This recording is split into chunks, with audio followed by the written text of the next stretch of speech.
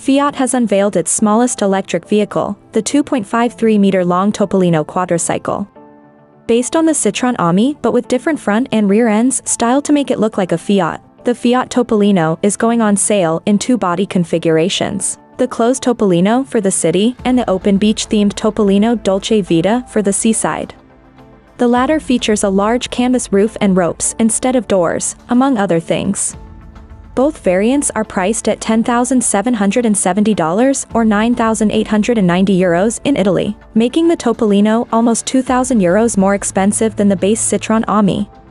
However, the Fiat is offered with higher levels of equipment than the Ami and its Opel Rocks electric twin.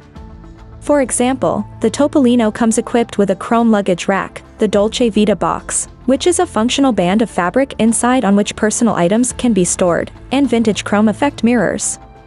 Personalization options include a shower to rinse off after a day at the beach, wooden effect stickers on the doors of the closed model, and stickers with stripes on the roof of the Dolce Vita model. Fiat also offers 5 optional accessories: a spacious rack bag, a USB fan, a Bluetooth speaker, a thermal water bottle for both hot and cold drinks, and 2 seat covers that double as soft beach towels when needed.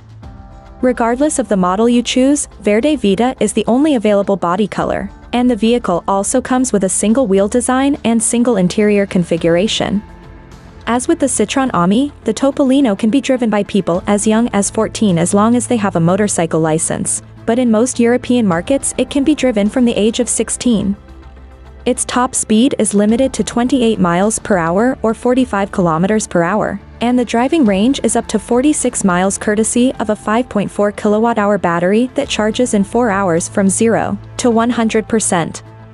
Reservations for the tiny Topolino opened this week in Italy and France, with the first deliveries expected by the end of the year in its home market.